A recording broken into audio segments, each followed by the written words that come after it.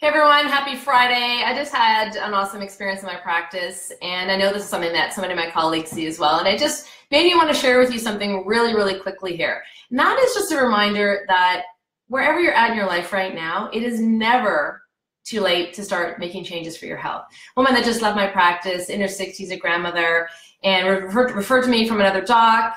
She's made great progress, and what she said to me before she left was, "Thank you for showing me that I could be feeling so much better. I wish I had done this sooner."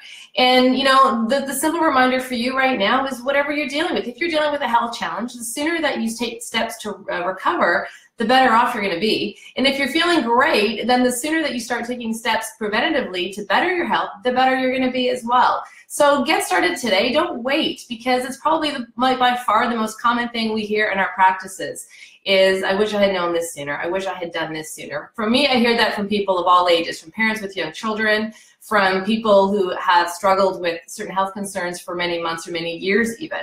So whether you need to see a professional chiropractor, a physical therapist, naturopathic doctor, physician, if you need some support with your emotional well-being, wherever you're at right now, get started.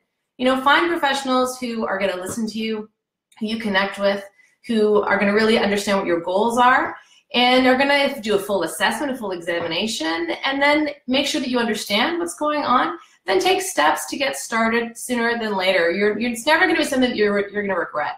So just a quick, brief reminder for you today. I hope you have a fabulous Friday, fabulous week ahead, and we'll see you soon.